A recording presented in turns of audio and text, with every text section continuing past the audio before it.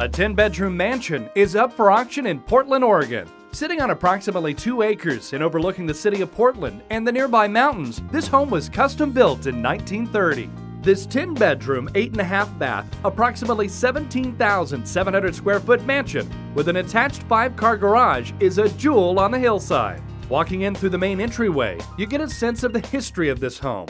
Many of the living areas have hardwood flooring, and one consists of splendid green marble. There are 11 fireplaces in this home, assuring you'll never be cold. The kitchen is open concept with a huge refrigerator and an island that doubles as a breakfast bar. Also, downstairs is a catering kitchen, which is helpful when hosting a large gathering. Several of the spacious bedrooms have windows that let in a multitude of light. The master bedroom includes a fireplace as well as a vast walk-in closet with an island. The master bath features a jetted tub. This property also encompasses a myriad of delightful features such as a sunroom, mudroom, a library, second-floor deck, a billiards room, a home theater, as well as an indoor basketball court with 9 detachable chandeliers. Completing the mansion is a solarium with a beautiful distressed wood interior that includes a pool and bar.